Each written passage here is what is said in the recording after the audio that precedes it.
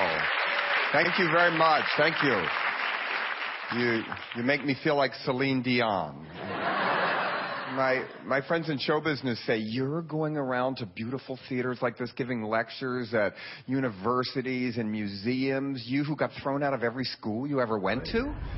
I've been doing this act at colleges and punk rock clubs and nightclubs for many, many years. And I was doing it at the World Museum, and Netflix saw it and then decided to do it. And then Jeff Garland, who was the director I like very much, and I know he had done other one-man shows, he directed it, and it happened very quickly.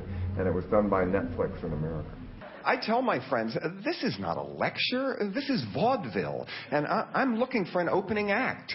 If you know anybody, like an especially hideous child contortionist, or better yet, somebody that can juggle nude with a heart-on, send them the resume to me. This Filthy World is kind of my position paper. It's my rant about my obsessions about fashion, murder, movies, everything you can talk about. How to be a good juvenile delinquent, how to get along with your family, how to pretend you're somebody else. Just all the things you need to know. How to deal with your own neuroses and be happy.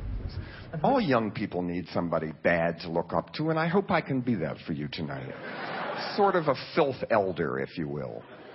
Well, I've done that act for so long. I mean, I could do this act right now. I could turn to the camera and do the entire act. I'm not going to.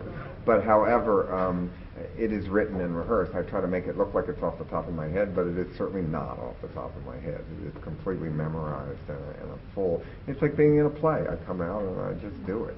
This family was walking up the street, and the little kid said, "Dad, why is Mommy crying?" And Dad said, "Because you're an asshole." A lot of people don't know that I do this kind of performance piece thing, and it was been very nice. The reviews were very nice. It was received very kindly. I can't watch it. I watched it once, and I've seen it, and I know the audience pretty much laughs the same places they laugh when I do it in person.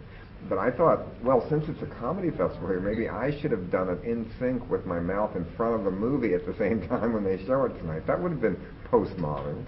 Thank you very much. Thank you.